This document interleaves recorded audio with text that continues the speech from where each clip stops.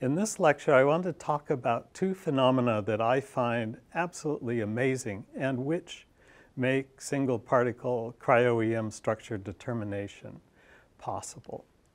Now, as you know, in single particle cryo-EM, you start with an electron microscope image. It looks really quite terrible with individual particles. The particles are your macromolecules of interest. And a large number of these images are fed into this black box called single particle reconstruction, and out comes a density map from which you can fit an atomic structure. And the point of this course is to look in some detail at what happens inside this black box. And the idea is, if you know what's happening inside the black box, then you know what kind of data are needed, how best to design an experiment, and also how best to evaluate the results. Now, in introducing this, I thought I'd also talk about the three people who recently won the Nobel Prize for cryo-EM and specifically cryo-EM single particle reconstruction. So Jacques Dubochet, one of those three, discovered that it's possible to rapidly freeze biological specimens on an electron microscope grid and still preserve biological structure. So for example, these bacteriophage virus particles.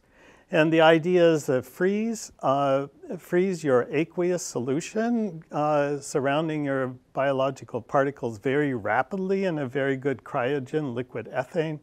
And this rapid freezing rate prevents water from forming ice crystals. And for me, the astonishing phenomenon in these frozen specimens is this, that a large macromolecule, for example, something the size of a ribosome, has from one copy to another the positions of individual atoms consistent within something on the order of 1 angstrom unit. And that means that we can obtain information from multiple copies of our macromolecule and average that information together to extract three-dimensional structure. So it's the reproducibility of atom positions that fundamentally allows us to gather information from multiple particles. Now, how do we get three-dimensional structures from two-dimensional images in the first place? Well, it all starts with an important theorem that we'll talk about later called the Fourier slice theorem. Any two-dimensional, three-dimensional density distribution has an equivalent representation that's obtained by the Fourier transform. And the Fourier slice theorem says that if we construct a projection, say in this case in the horizontal direction of our object, and in this case the object is in 2 dimensions and our projection is in 1 dimension, that projection corresponds to a slice of that 2-dimensional Fourier transform. And so the idea is that if we obtain projections in different directions, we can fill in different slices in the Fourier transform with the angle of the slice corresponding to the angle at which the projection is taken. So if I fill in some of these projection directions, I fill in this case, half of the Fourier transform. And of course, given the Fourier transform, I can now go back to real space, and this is now my reconstruction of this object. And you can see it's not perfect, but you can begin to recognize it. It has artifacts, and these artifacts are due to this missing wedge of information in these two missing wedges of information in the Fourier transform. The artifacts are such that if we look along a direction where we have information, like here we actually have pretty good high-resolution information, but along this other direction where the missing wedge is present, things are smeared out. But if we now finish collecting an entire set of angles, we actually get quite a good reconstruction. Well, what did we do? We just filled in line by line slices of the Fourier transform, and then we compute the inverse transform and got a 2D reconstruction. We can do this in 3 dimensions as well. In that case, the projection is a two-dimensional image. This is a 2-dimensional Fourier transform, and what we are doing is we will be inserting slices into a 3D Fourier volume, and if we insert a complete set of slices, then we can get a 3-dimensional reconstruction. Now, the problem with that process in the case of CryoEM is we have here images that represent projections of 3-dimensional objects, but the 3-dimensional objects are oriented randomly in the ice, and we don't know what those orientations are. And so this is a very fundamental problem in single particle reconstruction, which is how do we know the orientation so that we know at what angle to insert that slice into the 3D Fourier transform? You can see that it's a difficult problem because there's not a lot of information in one of these images. But this is what we think the image is. We start with a three-dimensional structure, and this is a 3-dimensional density.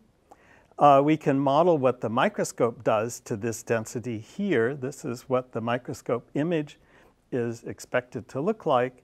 And then as actually recorded with a lot of noise, as we'll see next time, this is what the image looks like.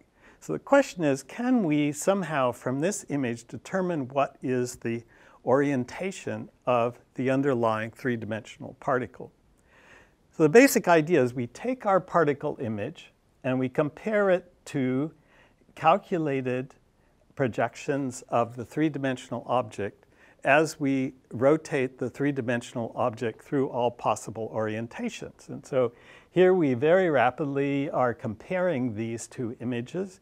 And what I'm plotting here is a probability of obtaining this image given that reference as a function of 2 of the orientation angles. And you can see that there is a pretty clear maximum of this probability. And to finish the calculation, you can see that this maximum is clear, and it restricts the uncertainty of those angles to maybe 1 or 2 degrees. So even though this image looks so hopelessly blurry and noisy, it is possible there's just enough information in that image to be able to determine the orientation angles quite precisely given a good reference model. So we can quantitate this by asking, well, how big are the errors in angles from an ensemble of images from a particle all in the same orientation, which we can do by simulation. This process of determining angles by doing this comparison between images is something pioneered by Joachim Frank, our second Nobel Prize winner. And you can see how precise this kind of projection matching can be. So if we take our original image with a given signal-to-noise ratio, we can easily distinguish the correct from nearby projection of the 3-dimensional object represented by these 2 points. And this SNR of 1, the experimental signal-to-noise ratio, gives a confidence interval that's within a couple degrees. If the signal-to-noise ratio goes down, that is, if somehow the imaging process is not quite as good and there's more noise, there's more uncertainty in the determination of those angles. So we can see then, schematically at least, how the single particle reconstruction procedure might work. We first take our micrographs and extract those little particle images from them, and we somehow obtain an initial 3-dimensional model of our particle's density. And then we compare each particle image with reference images, which are projections computed from the model. And in the process of those comparisons, we assign probabilities to the projection directions that we think the particle may have based on the information in the image. And then we use that orientation information to then insert slices into a three-dimensional Fourier volume, and then do the inverse Fourier transform and make this reconstruction the new 3D model. And then we iterate. Now that we have a better three-dimensional model, we can go back through these steps. And under certain conditions, we can be confident that this iterative process will improve the model and hopefully give us the correct structure. Now, this is computationally very expensive. The orientation determination requires that we take a reference, we rotate it, and we compare many thousands of possible different orientation projections at many thousands of different orientations with our experimental image. And so you can see the total number of operations depends here with the fifth power of the size of the image that we're using. That is roughly the fifth power of the resolution that we're working with. And it's extremely computationally expensive. So if we take some typical numbers for a high resolution, say 3 angstrom reconstruction, to just naively carry out this process would require something on the order of 20 CPU years. But rely on CryoSpark, other programs are very efficient in choosing orientations and integrating probabilities only in regions where the probabilities are significant, and so there's a considerable speed up. And one of the most interesting further speed up is instead of using a conventional computer CPU, you use a graphics processing unit to perform these computations because they're very easily parallelized, and GPUs have thousands of very simple processors working in parallel. And so that gains us another couple orders of magnitude of speed. So the black box now becomes something like this machine I have in my lab, which is an extreme gaming computer with 4 high-end graphics processing units. And so the process of single particle reconstruction is kind of like this.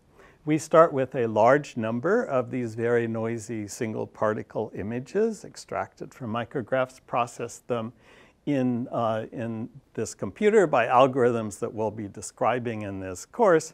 And the output of this is a density map that can be used for obtaining an atomic structure.